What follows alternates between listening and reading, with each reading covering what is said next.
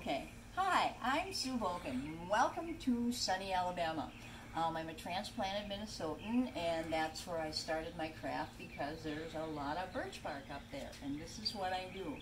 I started out in 1991 with just really plain frames, and then since it's really tedious and boring, which is something I'm very good at, I had a lot of time to think, and it's just been a natural progression, anyway, to me natural since then. I started out making frames that were pretty plain, and then from there I thought, oh, I don't need to do just frames, I can put cork in them. And from there it kind of went to, oh, look at all these cool stones and stuff, and what am I going to do with my leftover scraps, because I just really don't like waste. So it went into where I add stones, and these are die cuts out of birch bark and cedar leaves, and some of them have little bits of schmutz and whatever that I picked up from the forest. And then I started in with these right here, putting studs on them. And then my latest thing is these smaller frames. They're very simple and inexpensive, and they're made for people that get a lot of pictures and want to change them all the time, like grandmas. So these are really easy to change, and you just put in a new one. So anyway, this is what I do. And Cody, my cameraman, why don't we step over and show the folks the first step? Okay, this is where it all starts. As dimension lumber, when I lived in Minnesota, I'm near two harbors, I knew some contractors, and they used to give me their scrap lumber. They used perfectly good 12-foot long pieces of 1x4 or 1x6 to do bracing, and then when the job was done, they ripped it out and threw it in the dumpster. And I said, no, don't do that, give it to me. So they did. But I'm not in Minnesota anymore. So from here, I have to rip the board to the width of whatever frame that I'm making. And at this point in time, I'm making 8x10s. So what I have done is ripped it to 2.5 inches, which is, this is the width of the frames of the 8x10s. And then when I get done with that, I have templates, and I cut and mark all the little pieces. So here, I'll show you.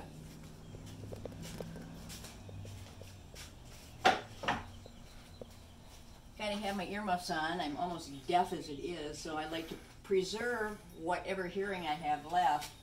I've already set this up for a piece for, this is the 10-inch piece. So I just line it up, make sure it's square, and voila!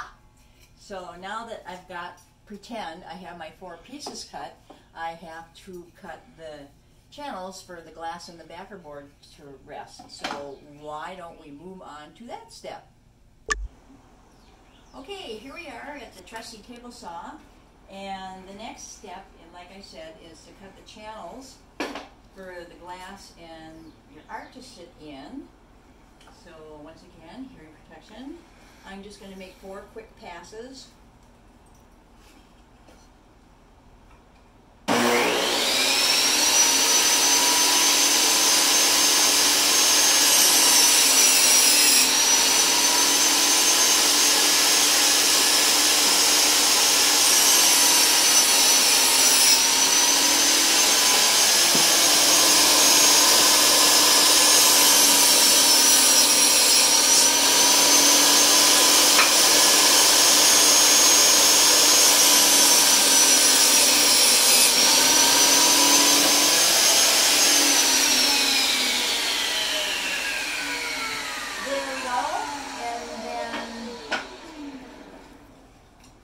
Ordinarily, I do this what they call a dado blade, because I can make the cut in 1 pass instead of 2, but I don't have the insert I need, and I've just been too lazy to go find one, so I'm back to old school, make 2 passes.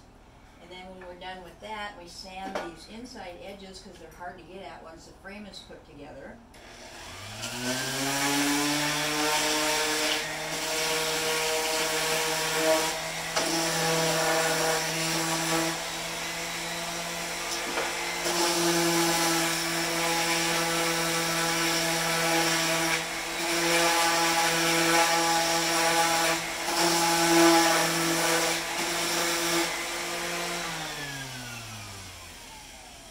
This is a Porter Cable 333. It is, in my opinion, the best random orbit sander ever made. Porter Cable, if you're listening, why did you discontinue these? I love my 333s. Okay, enough of a plug. So now that we have our pieces all cut to size and the channels cut, the next thing we're going to do is join them. So on to the next step. Cody makes me smile. Anyway, here we are over at the next step. This is an underpinner, and what it does is it joins the frame. Here, let me get this with things called V-nails. And this is probably the strongest way of doing this. Oh dear, here. There we go, now that I messed that up. But anyway, they come like this, but they're just little tiny things and shoot into the thing, and I tell you, you have to hammer the joint apart when you use an underpinner. I started out using dowels.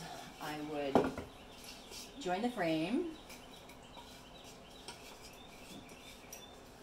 like this, and then I would drill down and put a couple of dowels in, and that was acceptable. This whole thing has been a learning experience. And from there I went to biscuit joinery, which was a lot better, but it still wasn't good enough because if the wood was twisted or warped in any way, and sometimes that would happen from the time I brought it home from the lumber yard to where I got it into my shop and worked with it, it just wasn't good.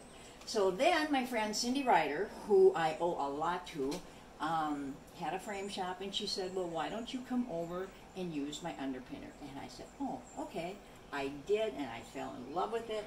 And so about 5 years after that, I had to go out and get one of my own. So anyway, what we do is put a little glue on the ends, and then we come over here and line it up pretty good. And then there's a foot pedal here. It's pneumatic, it's air powered, and we just go bloop, bloop, and there you go, a perfectly joined frame. So let me just finish this here. It's amazing how much better a product that you can have, and how much easier and less time consuming it is when you have the right tool.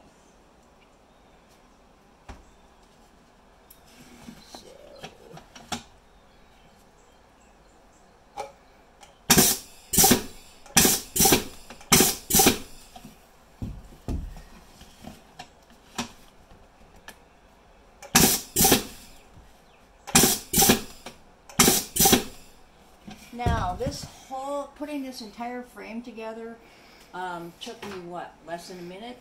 Had I done it the old-fashioned way with the dowels, I would have glued it first and then drilled it. It probably would have taken me about 15. With the biscuit joiner, same thing. So this is like a real time saver. More time for blowing bubbles. So then, when we have our frame together,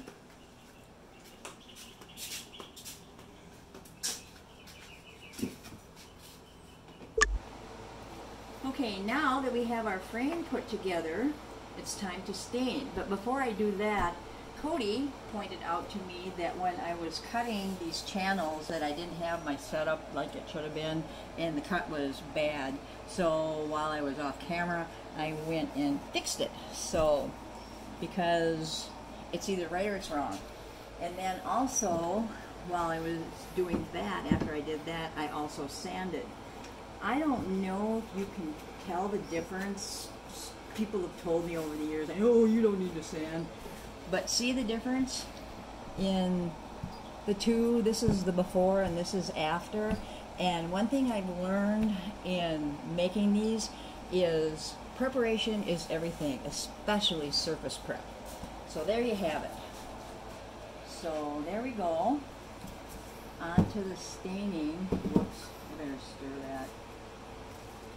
What I do with these to get a better color, a richer color, is I let the can settle so the pigment is on the bottom and then the oil is on the top, and then I skim off probably a third of the oil, so the color ends up much richer and darker than if it just I just let it be. Of course, you know me, Cody, I can't let anything just be.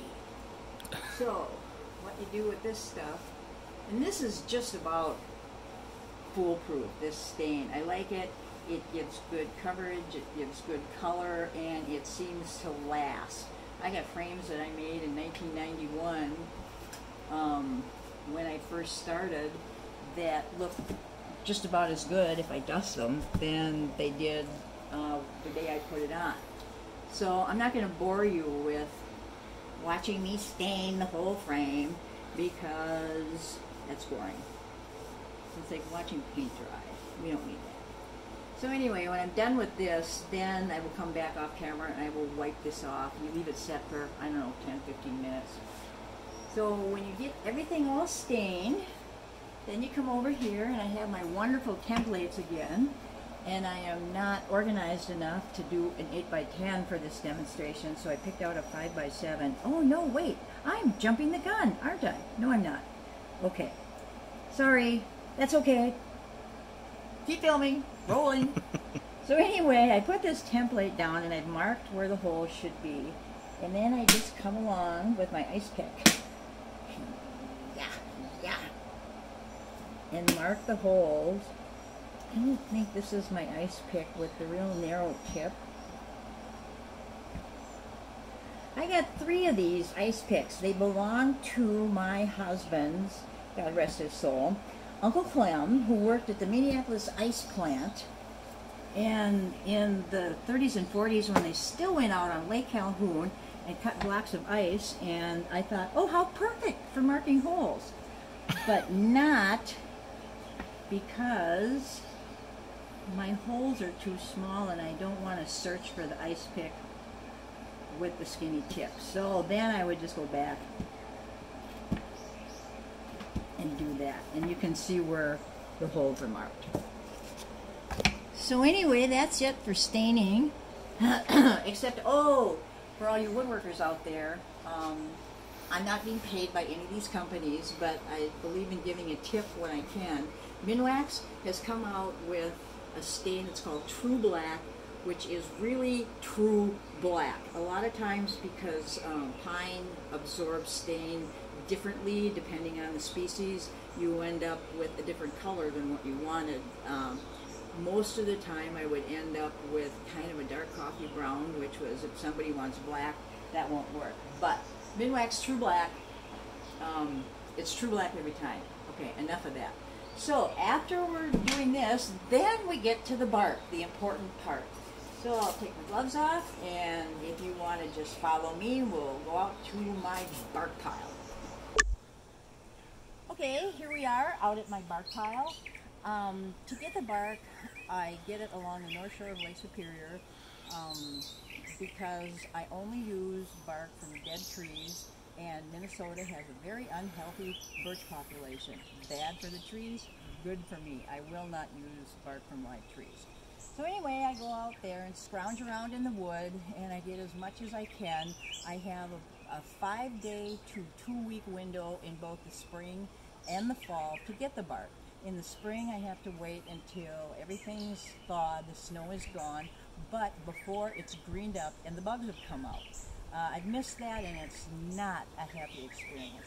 In the fall, it's the same thing, only in reverse. I have to wait for all the leaves to leave, no pun intended, leave the trees, and before it snows. I've also missed that, and it's not fun prying stuff off the ground with a crowbar. So anyway, once I get it done, my life comes to a standstill while I take it home and process it. because being that it's from dead trees, the back of the bark is covered with all kinds of stuff. Dead cambium, dirt, insects, insect houses, all kinds of crap, and it all has to be scraped off. So I scrape it, and then I flatten it on the ground, and then I weight it down and just leave it there for a while. And because once it's flat and it's dried, it'll stay there forever. I can just throw it in a pile and forget about it. And so I'm going to have to go back to Minnesota here pretty soon, and I think I'm going to be in the heat and the bugs because I missed the window. But my friend Cindy Ryder, who I have to plug because she's helped me so much, lets me stay at her hotel, which is the Northern Ramp Train Car Motel in Two Harbors, Minnesota, and it's wonderful. It's a hotel made with train cars, boxcars. So anyway, I come over to my pile here, and if I run screaming, it's because I've seen a bug, a cockroach that's huge, so just, Anyway, I dig through this, and I secretly came out last night and picked out some appropriate pieces to save time. So anyway, I grabbed my bark. Okay, here we're back. I had to take a little break there. I'm very nervous, and Cody had to kind of reel me in. So anyway, so the next step is to cut strips to tack onto the frames. And I used to flip them over and had a template and draw the line and cut them out. My hand would cramp and I'd have to stop and blah, blah, blah. So this I found at an online auction for an incredibly reasonable price. So I've already done a straight edge on it, and what I do then is line it up, and I cut these a little bit wider than they have to be just so I have some wiggle room. Oh, wait a minute, is that right? So there we go. And then keep. So now I have my pieces cut. And the next step is to take my templates again and figure out the nicest piece. And mark it off.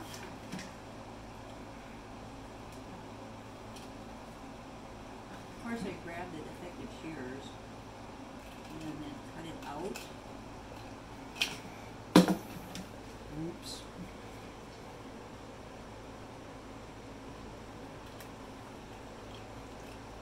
And I do that 4 times, 2 10, 2 8, and then when that's finished, then I come over here to where I tack the bark on. And one thing I have to watch out for is like this piece here has a lot of holes in it. So I have to make sure that the frame under the holes is stained. I didn't want to bother with it. I hope this is hot.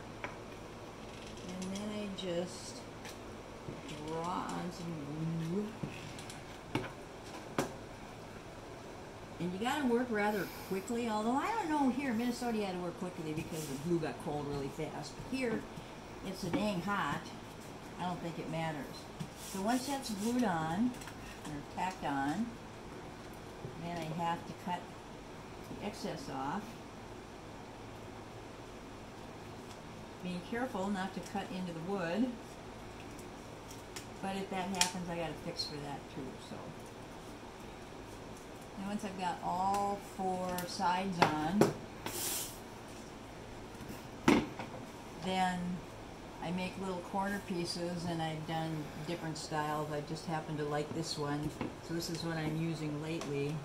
So then you just position that, glue it on, trim it off if it needs it on the end, and now you have your bark on. So I can show you what the next step is if you're interested.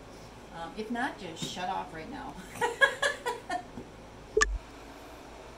Okay, here we are at the drill press. I love my nephew. He's wonderful. He's keeping me together through this whole thing. But anyway, here we are. We're going to drill the holes that I marked a little bit ago.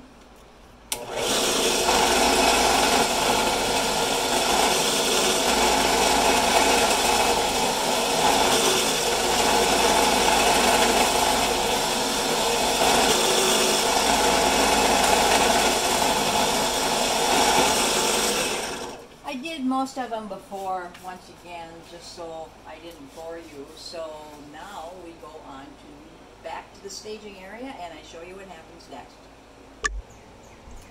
Okay, now that we have the holes drilled, I just don't like the looks of it, even though it's the back of the frame. So I take my stain and go over the whole frame again, really, and wipe it off. And then this is what you end up with, something that's a lot richer and deeper and darker, and there's no white marks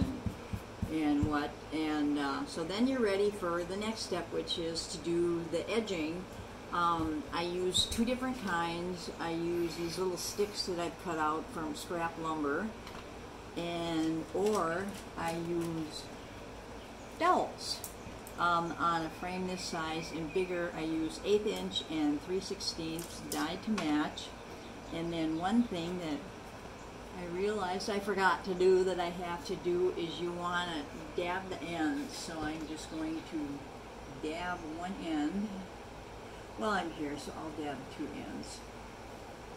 To come back and use that. And then wipe it off, because I don't like the white showing. So I will take, and I've already cut these to length. Again, you don't need to watch me cut stuff. And so now what I'm going to do is take it over to my desk and lace.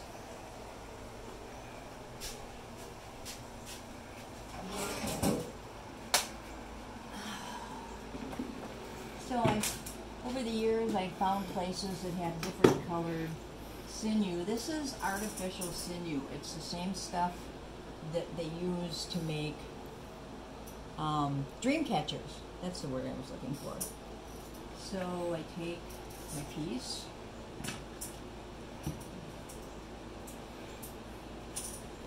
and I'm using sticks just because it's a lot easier to line up one stick than it is two dowels. And I just start lacing away. This is a good project for cold winter nights. And I just do this all the way around. And then when I come back over, tie a knot in there and then poke it down into the hole so it doesn't show. And I'm finished. And this is what it looks like when I'm finished. I finished the back. Oh, this doesn't have it. But anyway, I put sawtooth hangers on them, and I use screws instead of nails. And then also, I've just recently gone to turn buttons. Cody, we're going to have to go back over here.